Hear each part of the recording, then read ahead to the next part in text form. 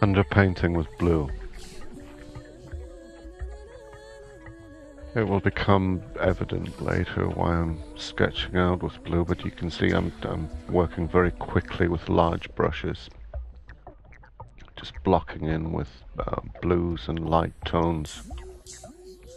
I needed to get the subject sketched in quite quickly and be comfortable with it in order to allow me to focus on the lighting effect. Here I'm looking out to sea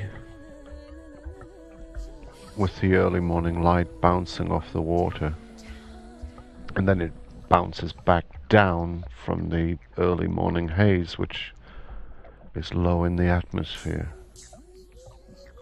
So the picture's full of light, but the subjects in the foreground are silhouetted against the direct sunlight.